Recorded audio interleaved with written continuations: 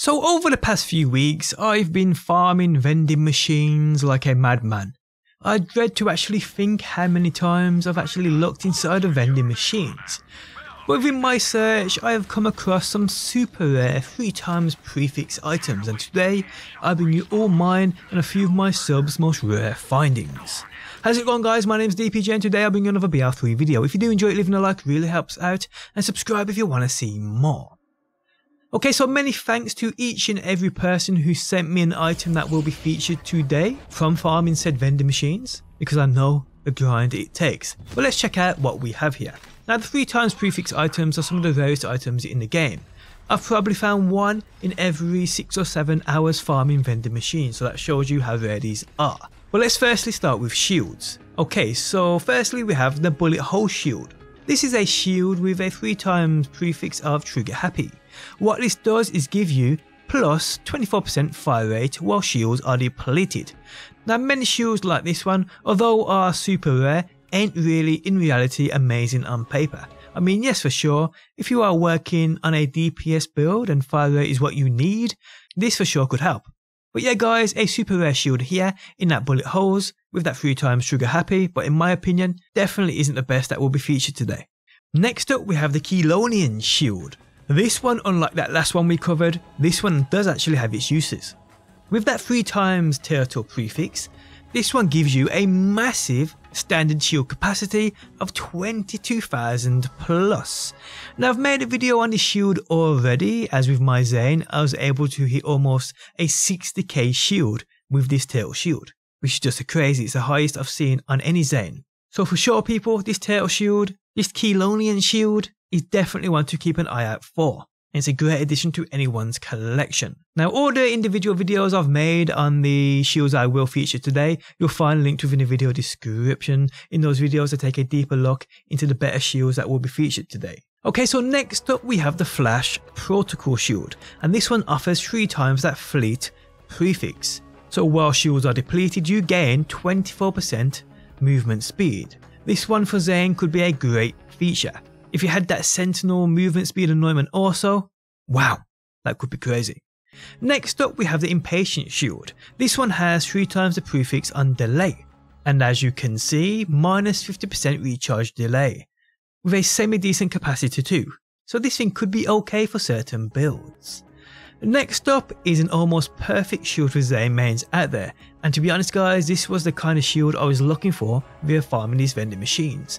I've been searching for that 3x Vagabond prefix with the Sentinel movement speed anointment. This is the closest I have seen. I haven't seen anything closer. Well, I mean, you can't get anything closer.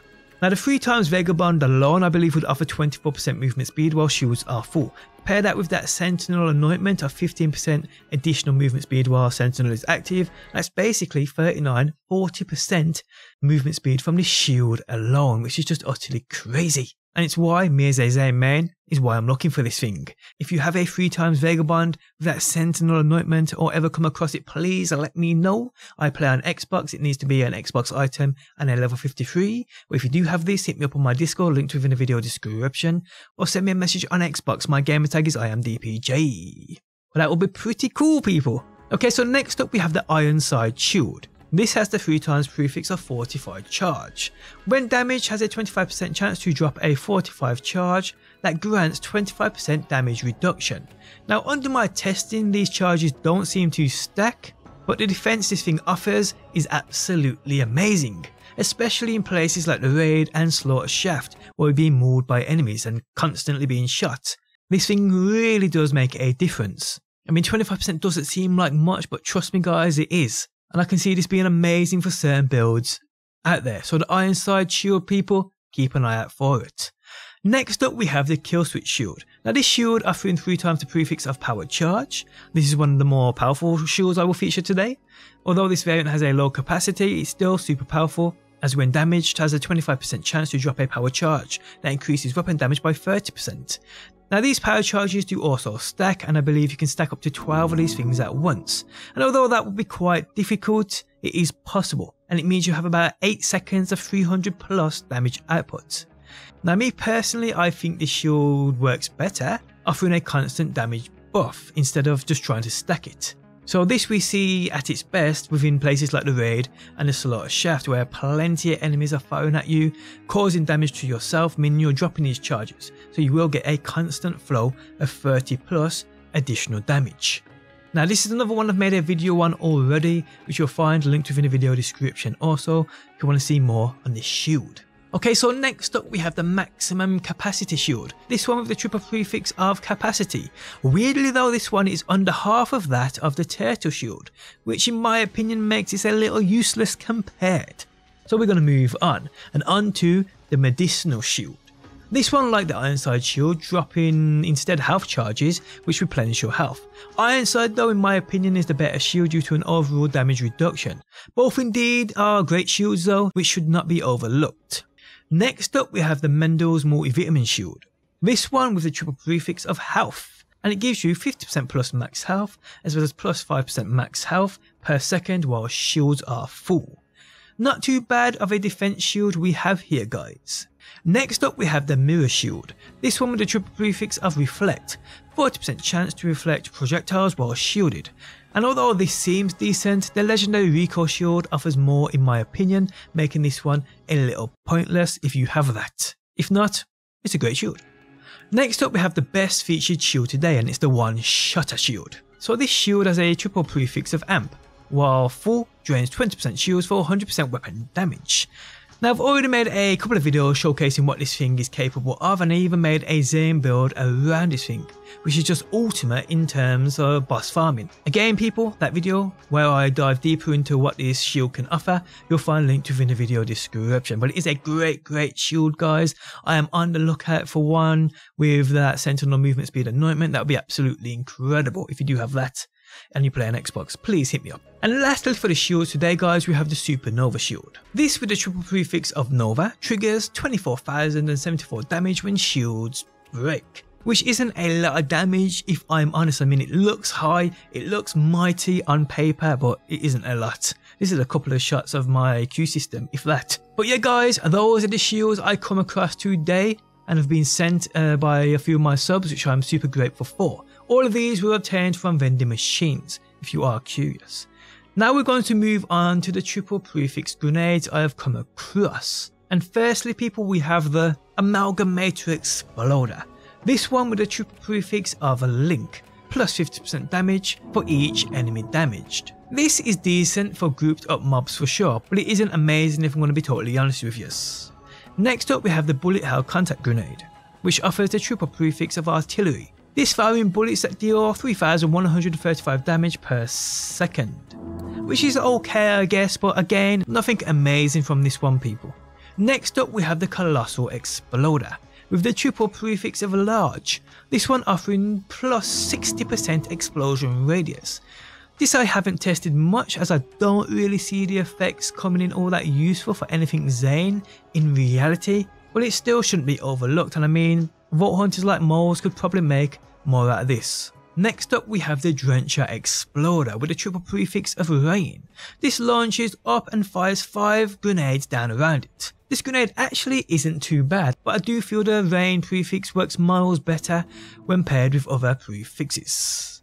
Now I will obviously add, looting vending machines like I have come across some incredible grenades which do mix up those prefixes. And those certain grenades I will bring you probably a top 5 or top 10 on, so stay tuned for that. I've just found some incredible grenades that work amazingly. Okay, so next up we have the most powerful grenade featured today, and that is the Gigaton Exploder. This has that triple nuke prefix. This consumes up to 4 grenades, increasing damage by 50% each, so that's a possible 200% damage increase. Now I used this for a while, and the amount of times I killed myself with this thing was utterly hilarious. This one you throw and take cover, trust me, it's absolutely crazy. Next up we have the Jumping Jack Exploder with a triple prefix of jumper. Jumps 4 times with a plus 20% damage per jump. In my opinion this ain't the best, I actually don't feel the jumping prefix adds much to anything. Next up guys we have the Mimeographing Tracker, I believe that says. This has the triple prefix of Divider, which splits this grenade into 4 mid-flight. Now it sounds better on paper than what this thing actually is for sure people. As a grenade I also featured today is miles better than this, and that is this grenade, the Merv Cluster F Exploder. This one having Merv, Merv and Mini Merv. Not exactly a triple prefix, but it still deserves a feature. Now although homing isn't a part of this grenade, it still spawns like 25 grenades per throw, and it's just utterly crazy and capable of naughty things. So definitely keep an eye out for this one. Okay, so next up we have this grenade, which is quite basic, but actually a real powerful one. It's the Swole grenade, and it's got a triple prefix of Roider, which gives it 50% grenade damage. So yes, this one's quite decent. You chuck it, it explodes, it does damage. No fancy animations or anything like that. Okay, so moving on, and we have the Trust Fund Longbow. Triple money people, triple money, and if you guys need cash, this is the thing for you. It drops you tons of cash, as you can see on screen now. Now I do think there will be a Trust Fund tracker obtainable somewhere in this game, which obviously tracks targets, making you even more money. That is the one I am still waiting to come across, but it will definitely work better than this one, but this one is still incredible and works great. Okay, so guys, lastly we have the Vampiric Tracker, and this one has the triple prefix of Transfusion, healing for 100% of damage dealt. Now it's a great grenade, but there are better legendaries out there that offer you more than this does, but still this should not be overlooked. And guys, that is it. Those are the items so far I have come across while farming those vending machines. There are still a few I am looking out for, mainly the triple Vagabond prefix with that sentinel movement speed anointment. So my search for that does continue. But yeah guys, these are the triple prefix items I have found so far while farming vending machines. Some super rare items here people for sure. If you found any that haven't been featured today, let me know. But on that note, we have come to the end of the video. If you guys enjoyed it, leaving a like really helps out. If you're new around here and want to see more Borderlands, be sure to subscribe. And if you never want to miss a video I upload, you can turn notifications on by hitting that bell button. But guys, thanks as always for stopping by. Hopefully you enjoyed the video, and hopefully I will see you on that next one.